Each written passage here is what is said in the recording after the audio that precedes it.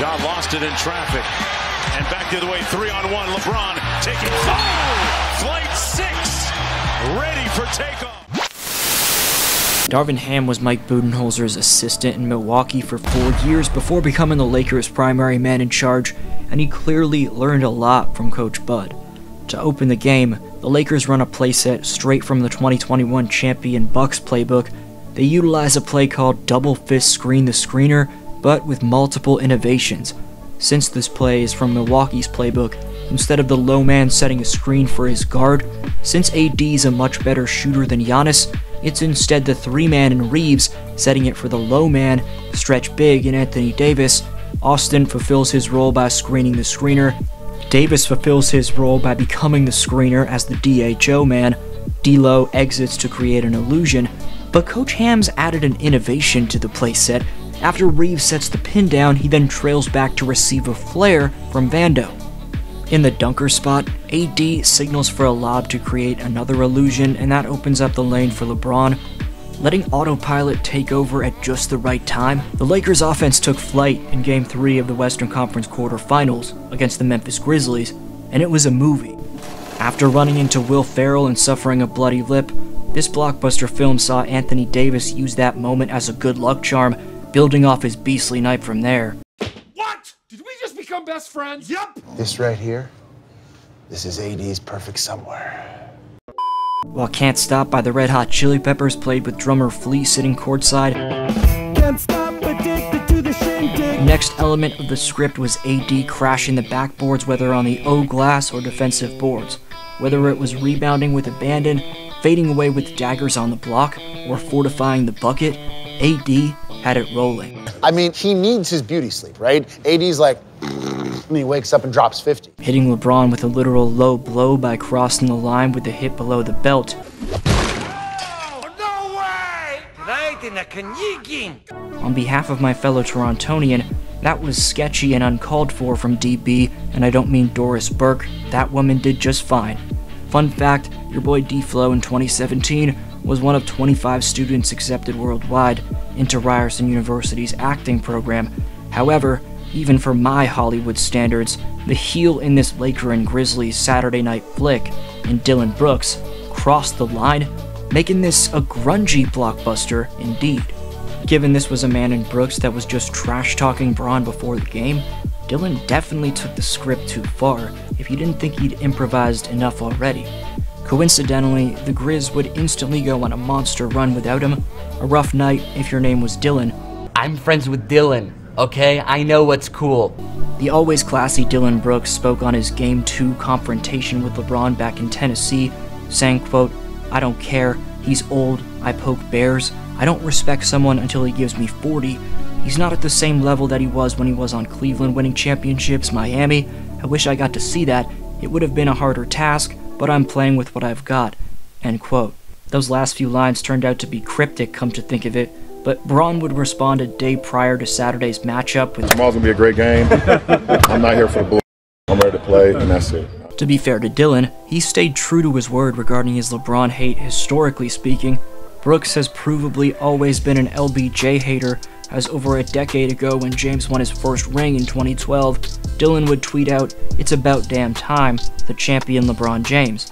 On Saturday, the Toronto native in Brooks would get a slice of karma for being the Skip Bayless cult member that he is.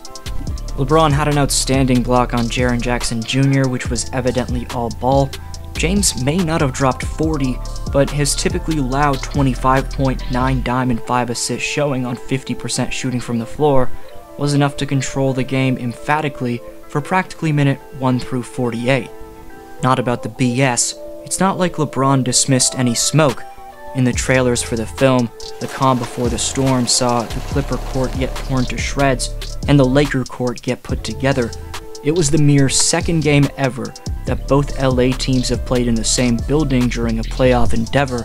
While the banged up Clippers would take the L, the Lakers showed up and represented the city of Angels well. Alright, Dr. Seuss, okay. 2020's bubble championship, 2021's first round exit, and missing the playoffs in 2022 made this the first playoff game in the LeBron AD era in front of a packed house at Crypto. Overhated on, Laker head coach Darvin Ham had a wilt-type performance, preaching to his team, Stack possessions. Darvin, don't call him Scam Ham, may not like green eggs and ham, but he did have a fairly solid plan. In addition to preaching to his team and the choir to take it one possession at a time, he won a challenge to reverse a foul call and had his players back in terms of the whistle for the whole night. It was pure domination for the Lake Show early, and I mean that in the truest sense. Midway through the first quarter, the Lakers had not only more than tripled up the Grizz in scoring, Memphis was down 16-2 in paint points at that time, had given up 4 offensive rebounds, and turned the ball over 5 times, so just a brutal start for Brooks and the Grizz. The rim protection of Anthony Davis and funneling pressure of Vando, TBJ, and D'Lo on the perimeter had Memphis rattled early and often. Outside of the insanely loud New York Knicks crowd at Madison Square Garden on Friday, the Crip had the best energy and was as loud as any other venue's been all year. Man of the hour wasn't the WWE-esque heel Dylan Brooks, it was instead Anthony Davis. You? Enjoy your stay? Have a splendid day. Did I tell you who stayed here last week? No, who? AD.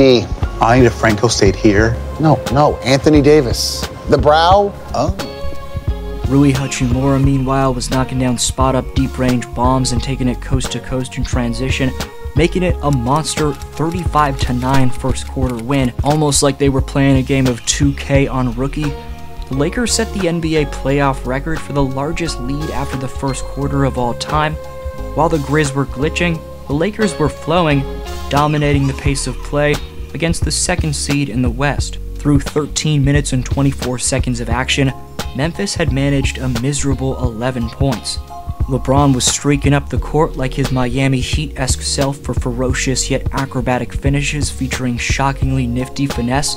From the jump, with the legs he was getting on his jumper, you got the feeling it was going to be a 50-piece from Lanier 40-year-old. Crazy based off his evident impact that it was only 25 he put up, but an amazing night for King James nonetheless. James is a true icon on and off the court. This guy has never made a mistake, as I've made a history off pointing out, but his poise in response to the trash-talking Dylan Brooks displays the man's calm, cool, and collectedness. He did have to take a hit to LeGroin in the process, but what a class act LeBron James is. Now 2 W's from the West semis. Fans of the purple and gold have seen their team beat a Morant-fueled Grizzly squad in consecutive games when Ja's been available. While Morant was amazing down the stretch, how he'll respond to that last fact will be another story. But for LeBron and company, these boys took care of business in convincing fashion. D'Lo and AD would bounce back from a Game 2 showing where they combined to shoot 6 for 25 from the field, by collectively posting 48 in Game 3. This has the potential to be the first NBA champion who each have a mutual signature celebration equipped, as the D'Lo Ice in the Veins was shown off by Aust him and then AD on consecutive possessions. The scary part for opponents about this Lakers success is D-loading hasn't even played close to his best self. When D'Lo is both keeping his defense right like he has been and keeping the offense flowing, and D-Flow's giving him the flowers, the ultimate benefits are what the Lakers will be reaping. At one point, Ja Morant had scored 22 points in a row, all in the fourth quarter. Credit to 12 for finishing with a 45-piece in his return to the lineup, but Morant didn't have much help from Dylan Brooks and company. From start to finish, the game was controlled by the Lakers. Overall, whichever era you can think of, whether it's Shaq and Kobe, Kareem and Magic, Jerry and Wilt, Kobe and Pau, this brawny senior and AD-led 22-23 Lakers squad is starting to resemble a team of that magnitude.